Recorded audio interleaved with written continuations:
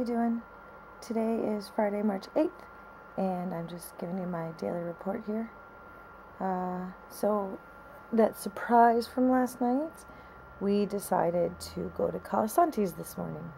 So, that was a lot of fun.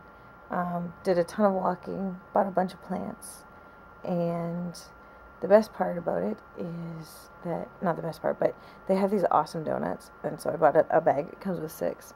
And so Amy and I had a couple there, and I mean, donuts, horrible for you, right? But I figured all the walking, and then we had gym class today.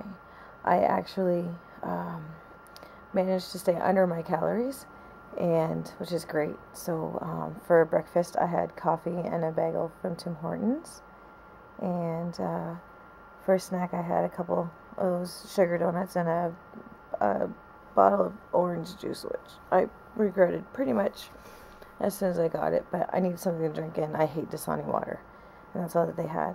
So for lunch, we had Mr. Noodle in a cup, which is horrible. I know, sodium. Oof. And I had a tomato sandwich, toasted tomato sandwich. I love those things; they're my favorite. Then we went to the gym, and then after the gym, I came home. I had a bit of spinach because Amy really wanted spinach, and then I had my protein shake, and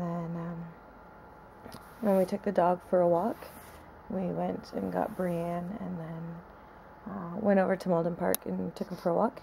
It wasn't the most vigorous walk in the world, but it was a walk. It was,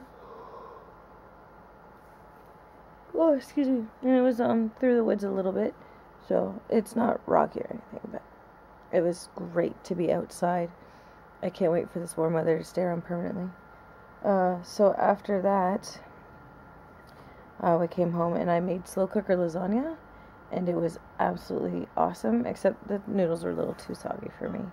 So I had a couple helpings of that, and then we went over to Lynn's, and it was her birthday party today, and I had a drink there. I had